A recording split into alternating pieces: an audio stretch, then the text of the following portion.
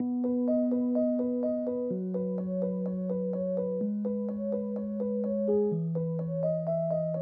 name is Nithya Shanti and I'm sending you this message from northern India, from a town called Rishikesh, which is at the foothills of the Himalayas. And it's one of the most sacred towns of India. A lot of Westerners also come here to learn yoga and have other kind of experiences and wonderful learnings from the ancient heritage of India. So behind me is the river Ganga, which is one of the most sacred rivers of India. And people often dip into this river to purify not only their body but their spirits. That's what they believe here.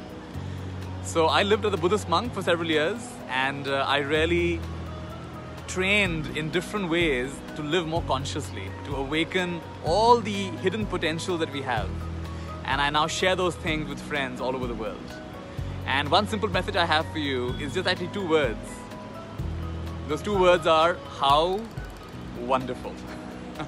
And to say these words, no matter what happens in the day, right? Your bus is late, you say, how wonderful, right? You can't find something, how wonderful, right? You misplace something, how wonderful. No matter what happens, even someone criticizes you, how wonderful, something to learn over there. So what we're doing is, we are actually training our mind to see what's right in any given situation. But actually, any thought you believe is actually fooling you. Because every event of life is actually quite neutral. It's our thoughts and our perceptions that give it meaning. So I would invite you to practice saying how wonderful no matter what happens, and this makes a shift from being happy. There are actually four kinds of happiness. No happiness, happy for the wrong reason, happy for a good reason, and happy for no reason. And saying how wonderful repeatedly several times in the day, no matter what happens, we start being happy for no reason. Nothing has to happen and we're still quite happy. Let me just show you around a little bit where I am. Beautiful mountains at the back.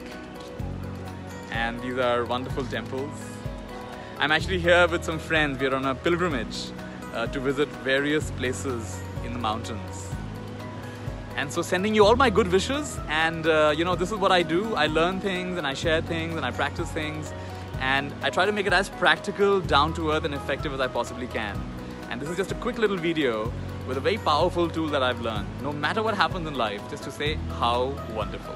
So please practice this. Let's all say together, 1, 2, 3, how wonderful. And I hope you said that. All right, all my good wishes. Take care.